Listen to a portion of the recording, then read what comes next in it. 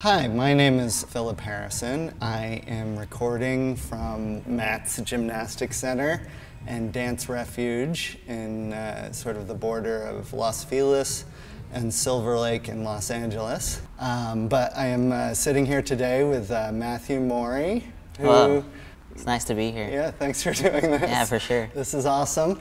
Matthew created Dance Refuge in the front part of his father. What's your father's name? I know him as Coach Mori. His first name is Mitsuo. Mitsuo Mori. Coach Mori has run the Gymnastics Center here for, how long has it been? 30? At this location, close to 40 years. That's incredible. Yeah. And where was it before? How long? He had another place, I think in like Silver Lake or Echo Park area. That was also like an old mechanic kind of place. And they used to put the bars outside and stuff like that. Like they would open it up and have stuff inside and outside in like the parking lot. Oh, that's incredible. Yeah, and then he said in the 70s he bought this place. It's very community oriented. I grew up here, so to me, I would always just see different groups of friends over the ages, like come and go. Like either people come and stay their whole lives, or they'll come and go and then revisit when they have time because everyone gets busy. But the core of, I guess, the atmosphere is that everyone here is friends. We're all helping each other out. We're doing the best that we can with the bodies that we have. Some people are really talented and continue to improve. Some people are just here for maintaining what they have left, but everyone's just doing it for fun. Everyone's trying to learn skills, and it doesn't matter what your income level is or what age you are or ethnicity or anything like that. I always see people from everywhere come together and just have fun under gymnastics or parkour or martial arts or whatever it may be. And so to me, that's the most special thing about Matt's, is that it's a place for everyone, and it's like a family, Yeah. Yes, I mean, some of those people you mentioned, they've been coming here for 30 or 40 years and really have, extended their physically mobile lives hugely by coming here. But yeah. But then there's I mean, last week it seemed like there was a million USC students in here. Yeah. Right now it's really good that we have a very wide range. A few years ago it was a little bit narrower, but currently we have people as young as 5 years old taking classes under my dad, and then I think my dad might be the oldest person in the building. He's currently 71, so that's the age range, 5 to 71. That's a huge gap. Yeah. A lot of the times, high school people from the local neighborhoods will come through, and there's been a bunch of kids coming for classes these days, and a lot of people have been finding this place through Yelp, which is really nice. But yeah, for the kids, I think the oldest one is 11 and the youngest ones are 5 or 6. And so there's a good group of them. I think there's 7 kids right now in the class, and it's 3 days a week. There's a bunch of students from USC right now, which is really nice. They're usually freshman age, and even the college age kids that aren't from USC, they're around 20 to 24, and they've been with us for a while now too. So I think, yeah, there's definitely a good range of students who come here, and you definitely see I think there's a strong older demographic too.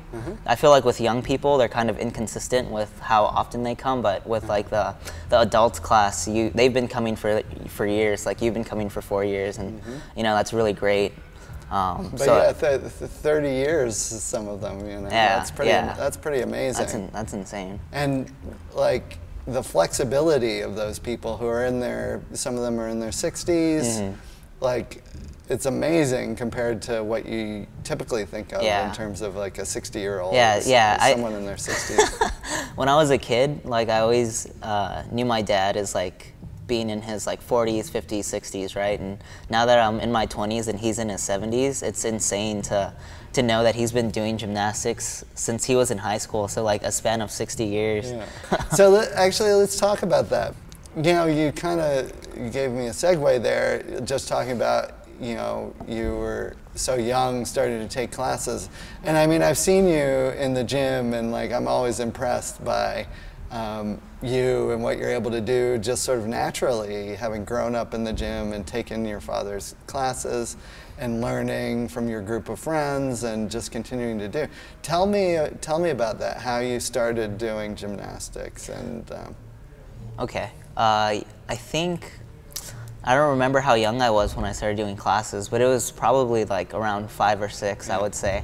I would do it with my sister, and there were 4 other students who came for years at a time too. Maybe like a span of 5 years, we trained with them, like the 6 of us together. 2 of them were 2 brothers, and the other 2 were 2 sisters, which was like pretty funny. So it was like a pair of brothers, a pair of sisters, and then me and my sister. And like the age differences between all of the siblings was like 2 years. So like we all ended up like matching up in terms of like age, and it was just like really fun because the 2 sisters were competitive actually. So they would do competitions and they trained at other gyms as well. But their dad really liked my dad because he had the most experience, and he would be very strict with us a lot of the times, you know. And then the other pair of brothers, their dad wanted them to just learn everything. So they were in martial arts class, and they were doing gymnastics and music and all that stuff. So it was a cool kind of like sibling rivalry amongst different pairs of siblings, you know. So yeah, we would do class like 2 or 3 times a week, every day. Not every day, but 2 or 3 times. Yeah, 2 or 3 times a week we would do class, but every day after school we would come to the gym, regardless of whether or not there was a kids class that time. So I was here 6 days a week, Monday through Friday and Saturday. Wow. And yeah, I had the kids classes, and then as soon as, I don't know, maybe I was like 8 or 9, I started doing the adult classes too, because there were some adults who were a little bit younger than the usual demographic, like in their early 20s, I would say. So like David and this student we had named Travis, they started doing the adult class, and they started to excel beyond the usual level of the adult class. So my dad brought me in so I could kind of keep them company and like challenge them as well, because like if you're like 22 and you're competing against like an 8 or 9-year-old, like you want to do your best as well, you know, if you guys are on the same level. Just to save a little face. Yeah, it was really fun. Like I wasn't the best at the time, but I think I held my own against them. I'm sure so that was pretty fun. So is there some favorite area of gymnastics that you like the most, or? Probably floor exercise is my main event. We never really did much on the other events as kids. Like we would learn the tricks, but the most of the emphasis was on floor exercise, and it's definitely the most translatable to other things. So like trampoline, or you know, even doing diving board stuff into a pool, you can easily like move those tricks over. So I think floor is where I live. Yeah. I love watching people who are really good. It's amazing. I mean, you can't believe what you can do, you know, and how much flexibility you can have, how much power you can have to jump up. You guys, watching you and some of the other guys, it's like you get so high up in the air. You know? It's like, to me, it seems impossible. Yeah. But and more recent, I don't know if it's a more recent thing, but how long have you been doing the coaching? So with gymnastics coaching, it's maybe been like 3 or 4 months. Like I've always trained people informally since I was in high school, and I think that's where I caught like the teaching bug. But I think for official sessions, it's been like a few months. And then just like kind of helping people out, you kind of learn like what to do. And like, of course, I've watched my dad coach for so many years. Sure. So like I knew like the suggestions he would give, and then once I started helping people, I noticed like, oh, that's what he means when like shift or you know, block or something like that. You could see how to translate it into and what he's actually trying to get across each time. So it's really cool like seeing his lessons in application. Like a lot of times in school, like you learn math or like science and you don't use it ever, but like when you actually see it being used, you're like, wow, that's like super interesting, right? Or like you see the value of it, it's super valuable. And so like now that I've been teaching, like I really am watching him more closely to see like what he actually sees, because I know like in his mind it's almost instantaneous. If he sees someone doing something wrong, he's like, oh, I know exactly what to tell them. I've seen that. I've been in that situation. I mean, he's such an experienced coach, you know, and he's had so many students. It's like he knows exactly what the issue is before it even happens, you know. So let's just talk about your dad and his a little bit in his history. I mean, one of the things I love as a new person coming to the gym, just walking over to the side wall and seeing this t-shirt, beautiful white t-shirt with some sort of Olympic logo on it, and then you know, seeing a photo next to it. Why don't you tell that? What is that? What am I seeing? Yeah, there? for sure. Okay, so my dad was born in Japan, I think 1946, and so.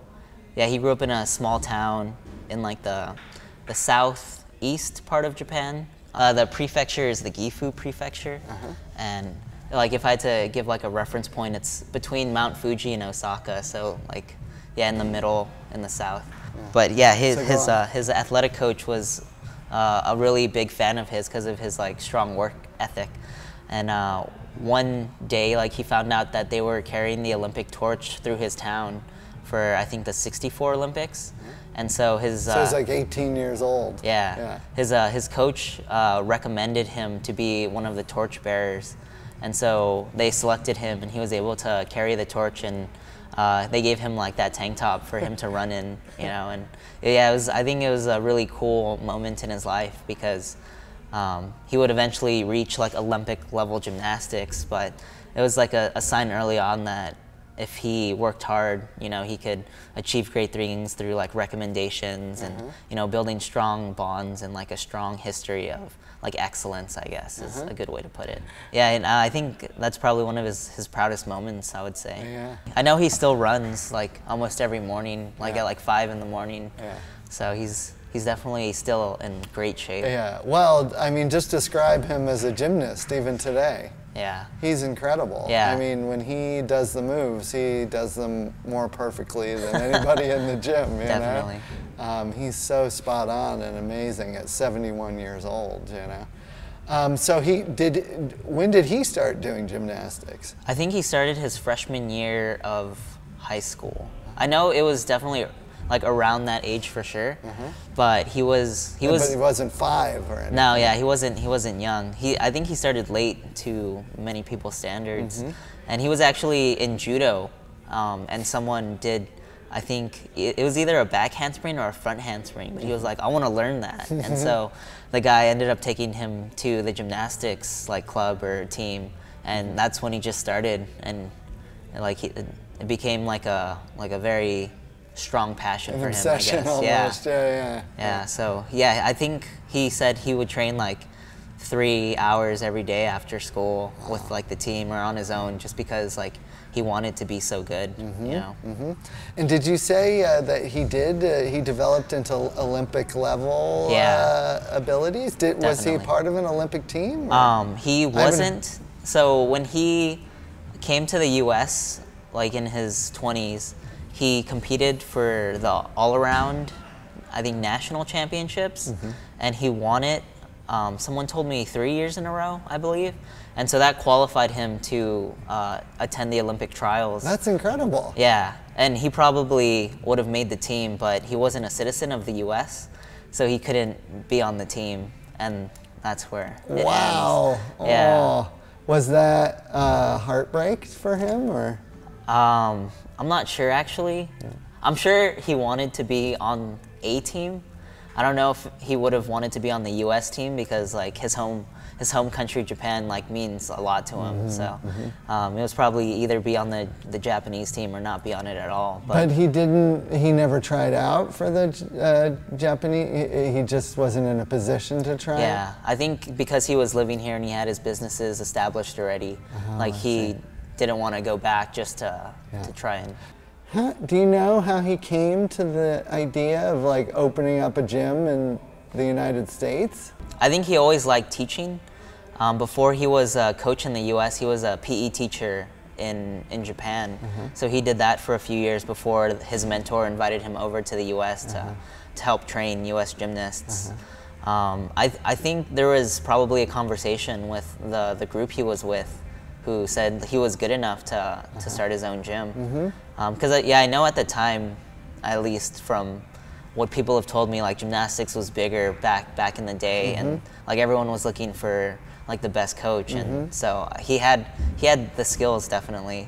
Maybe in Los Angeles. Yeah. So I think he just decided to do it. I could see him just being like, this is what I love, like this is what I want to do. Let's actually just talk for a second about the gym itself, and what people can do here, the equipment that's here, and tell me too about, I know you guys have been doing some upgrades, but tell me about what's here now. What can people generally do coming to the gym? So my estimate of the gym size is maybe like 6,000 square feet. They have a gymnastics floor. It's about, I think it's the regulation like 40 by 40 feet. There's like, I would say like 3 sections on the floor where people can do tumbling passes. There's another area that has a lot of crash mats that a lot of people who are beginners can practice like backflips or whatever they want and not get injured. And then they have stretching areas like along the side. So there's a very like formulaic kind of outline to the gym, and you just kind of have to watch what people do and like where they're walking. But I think like whatever you want to do on the floor, you're capable of doing it. And then there's a trampoline. Yeah, we have a trampoline. We have all the Which male I see you on the trampoline quite often. It seems like it's like, I don't know whether you're meditating over there, but I see you. You basically go on there and you'll spend like 20 minutes sometimes, I think, just flipping and spinning and all kinds of things. Yeah, I actually prefer trampoline to be my warm-up because I feel like it's low impact on the body, at least, and you know it's a good way to kind of like test your skills to see if you're still sharp, especially like if you take a break and you come back and like you've gained like a few pounds or something.